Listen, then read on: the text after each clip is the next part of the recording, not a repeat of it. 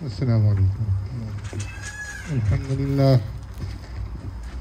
لله نحمده ونستعينه ونستهديه ونعوذ بالله من شرور أنفسنا ومن سيئات أعمالنا من يهده الله فلا مضل له ومن يضلله فلا هادي له ونشهد أن لا إله إلا الله وحده لا شريك له ونشهد أن سيدنا ومولانا محمدا عبده ورسوله أما بعد فقد قال الله تبارك وتعالى أعوذ بالله من الشيطان الرجيم يا أيها الذين آمنوا كتب عليكم الصيام كما كتب على الذين من قبلكم لعلكم تتقون وقال تعالى بسم الله الرحمن الرحيم إنا أنزلناه في ليلة القدر وما أدراك ما ليلة القدر ليلة القدر خير من ألف شهر تنزل الملائكة والروح فيها بإذن ربهم من كل أمر سلام هي حتى مطلع الفجر. وقال النبي صلى الله تعالى عليه وسلم قد جاءكم شهر رمضان شهر مبارك افترض الله عليكم صيامه تفتح فيه أبواب الجنة وتغلق فيه أبواب الجحيم وتغل فيه الشيطان فيه ليلة خير من ألف شهر من حرم خيرها فقد حرم رواه الإمام النسائي. وقال عليه الصلاة والسلام من قام ليلة القدر إيمانا واحتسابا غفر له ما تقدم من ذنبه. My dear brothers, Alhamdulillah, we are in the month of Ramadan. What is that today's fast? What day is it? I know it's Friday. Date of Ramadan. 18th of Ramadan. So tomorrow will be 19th. And Sunday will be the 20th of Ramadan. So from Sunday night after Maghrib, the last 10 nights of Ramadan will start. The last 10 nights of Ramadan will start. We are about to complete the second part of Ramadan. Ramadan, Allah has given us this opportunity that we are in Ramadan. We don't really understand, or sometimes we underestimate what Allah has given us. You see, 2 days ago, at iftar time, I got a message. One of my cousins in India, he passed away. Right at our iftar time, he was there tahajjud. He died of COVID. He was a Hafiz of Quran, alhamdulillah. Today in the morning, I got a message that his second brother is on the brink of death. Within these two brothers, at least 3 or 4 of my relatives have passed away in the last 2 days. If you ask them that if they could say, stay until Laylatul Qadr,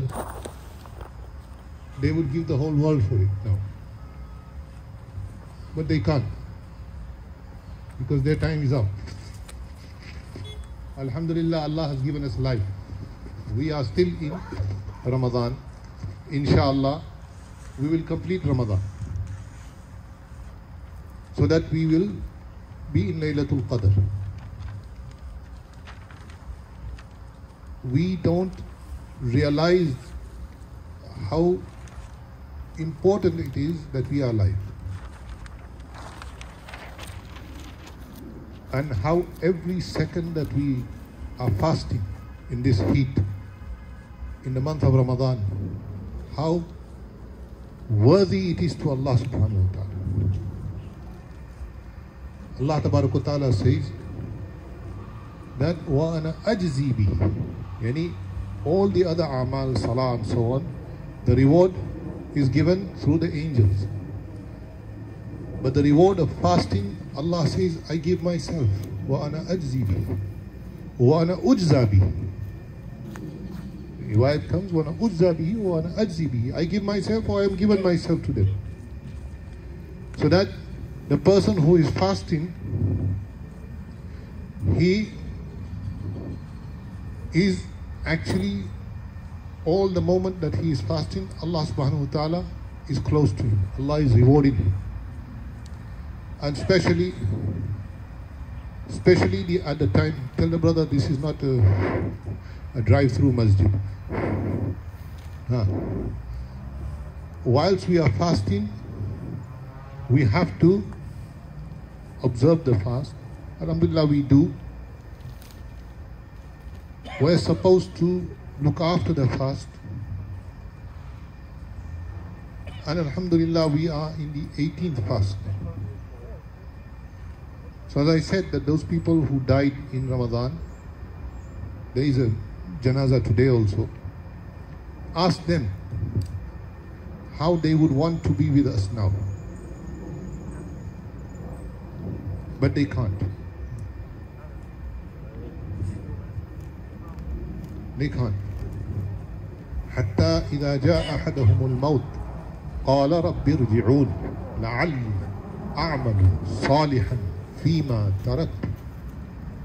That when maut comes to them, they say, Oh Allah, send me back. I'll do your ibadat now. But it's too late. And we have this opportunity that we are in Ramadan.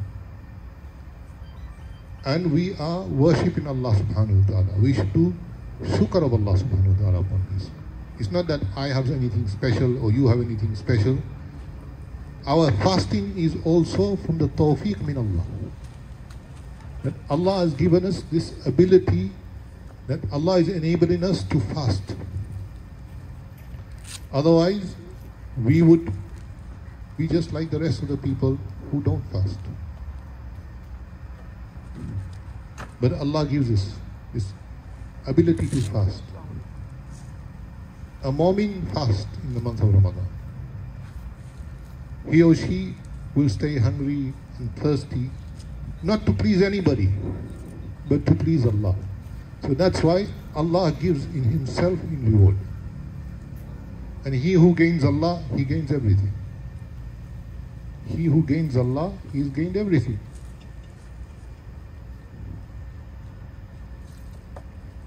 You know, when you go to the Kaaba, may Allah take us all. Say Ameen. Don't think that Allah will not take us. Who knows, this might be the time of acceptance. May Allah take us again and again to His house. Oh, this COVID will go away. It's not there forever. One day, inshallah, it will disappear. And then, the doors will be open again, inshallah. We make dua that Allah opens it sooner than later. So when a person goes to the Kaaba, when he looks at the Kaaba, whatever dua he makes, the first instance, the first sight of Kaaba, Allah accepts that dua. So people make dua according to their understanding, their intellect. So a farmer from India, Pakistan, Bangladesh went to Kaaba. And he used to have jamus, buffaloes. So somebody had told him that when you see the Kaaba, whatever dua you make, Allah accepts it. So he was a farmer, an ordinary person, a Bedouin, an Arabi. So he looked at the Kaaba and he said, Oh Allah, do manj de de. He said, Oh Allah, give me 2 buffaloes. And that was his understanding. So he asked Allah for that.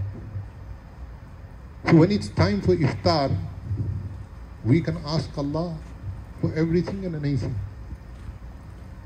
So somebody came to Imam Abu Hanifa rahimahullah and he said, what dua should I make when I reach the Kaaba, when I see the Kaaba for the first time? So he looked at him and he said, when you dua you make this dua that, oh Allah, after this, every dua I make, accept it. Accept it. Because every need of yours, every need of mine, who should we ask? Allah. And if we have made that dua that, oh Allah, accept my dua, Allah will accept it. It doesn't mean that it will rain straight away, that it will come straight away. Allah will give us. How and when, He knows. So Ramadan is about asking Allah. وَإِذَا سَأَلَكَ عِبَادِي عَنِّي فَإِنِّي قَرِيبٌ أُجِيبُ دَعْوَةَ الدَّاعِ إِذَا دَعَانِ. Allah is very close. We just need to raise our hands and say, Allahumma ghfirli, Allahumma arhamni, Allahumma rizukni. And Allah is really ready and willing in Ramadan. Any time of the day you make dua, inshallah Allah will accept it. That you are fasting, Allah is very close. But we tend to forget this. And the person who is in tilawat of Quran Kareem, whilst he is in tilawat, all the dua that he passes through the Quran, and whilst he is doing tilawat, all the people who are making dua, Allah will accept it for him also. Because he is busy in the kalam of Allah. Sometimes it's not our tabi'ah, it's not our nature to sit down with the Quran. But we should. Because this going against the nafs, against the desire, internal, carnal desires and internal desires that we go against by reciting Quran, this helps us in our spiritual. There is a bahas in the ulama that does iman increase or decrease. So certain amal we do, iman increases. الذين إذا ذكر الله وجلت قلوبهم وإذا تليت عليهم آياته زادتهم إيمانا وعلى ربهم يتوكلون. When you recite Quran, your iman increases. When you do Salah, Durood ala Nabi sallallahu alayhi wa sallam, your iman increases. When you do istighfar to Allah subhanahu wa ta'ala, your iman increases. And Ramadan, instead of wasting our time on the internet or wasting our time on other things, watching the news and getting depressed, do dhikr of Allah subhanahu wa ta'ala. Ask Allah. This is the time to ask Allah. And especially now that we are coming towards the end of Ramadan. Sayyidina Aisha radiallahu ta'ala anha says that when the last 10 nights used to come, shidd al-mizar, or come out. Yani Nabi Kareem sallallahu alayhi wa sallam, ayqadha ahlahu wa shidd al-mizar. He used to wake up his household in the night. And he used to tie up his pajama. And he used to stand in front of Allah. Nabi sallallahu alayhi wa sallam used to look for Laylatul Qadr. 1 year, Nabi sallallahu alayhi wa sallam did i'tikaf of the whole month.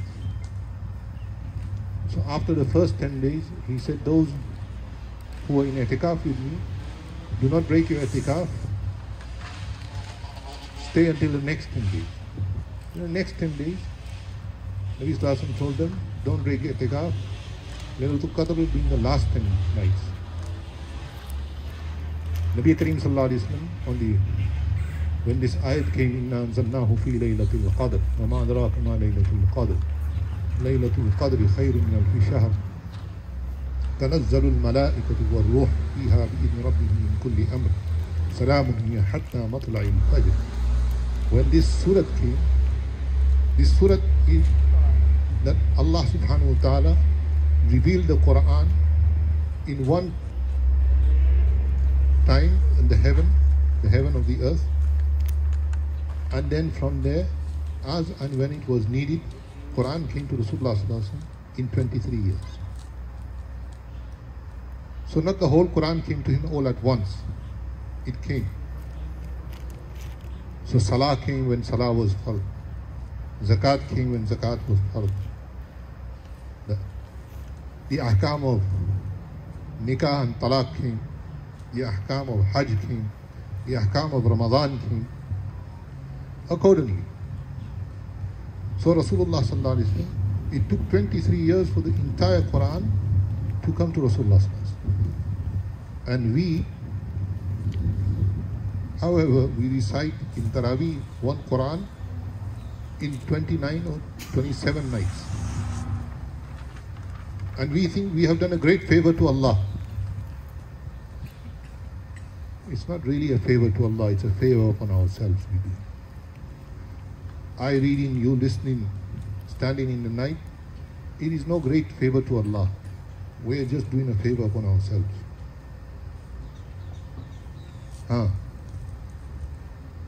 So this Quran came, Inna anzalnahu fi laylatil qadr, in laylatul qadr, the night of power. Allah Tabaraka Ta'ala says, Wama adraka ma laylatul qadr. Do you know what is the night of power? Sahaba Kiram, Nabi Kareem Sallallahu Alaihi Wasallam once was explaining to them that in the previous Ummah, there were people who for 80 months, 80 years, 83 years, there was a man for 83 years and 4 months, he continuously did jihad in the path of Allah subhanahu wa ta'ala. How much do we live? If we are lucky, we go over 60. If we are very fortunate, we go over 70. And if we are extremely lucky, then we will go over 80. Hardly anybody reaches 100. Hardly. Nabi Kareem Sallallahu Alaihi Wasallam was asked, what is the umar of your people? What is the age of your people? He said, Amar ummati bayna sitteen or sab'een. That generally the umar of my people is between 60 and 70. So my dear brothers, those who are 60 and plus, they have to now start thinking that I should get Laylatul Qadr this year. And those who are 50 should not be too sure also. Because if we get Laylatul Qadr, Laylatul Qadri khayrun min alfi shahr. Allah says that Laylatul Qadr, if you get one night of Laylatul Qadr in your lifetime, you have done ibadat for 1,000 months. 1,000 months, 83 years and 4 months. Allama Ibn Kathir has written this. And people, Nabi Sallallahu Alaihi Wasallam was told through Wahi that there were 4 Nabis of Allah. Yusha bin Nun, Sayyidina Zakaria alayhi salam, Hizqeel alayhi salam. And there was another Nabi who worshipped Allah for 85 years or 84 years without ever sinning. So when Sahaba heard this, they said, Ya Allah, Ya Nabi Allah, how can we do this? So the surah came, Inna anzalnahu fi laylatul qadr. That if you get one night of Laylatul Qadr and you are sincere in your ibadat, in your asking Allah subhanahu wa ta'ala, it is that your whole life, 83 years, you have done ibadat of Allah. You will get the ajr of 83 years. If a person gets in his lifetime 10 Laylatul Qadrs, then how many years?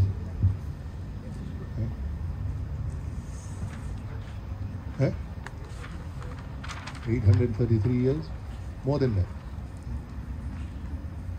But we don't know when it is Laylatul Qadr.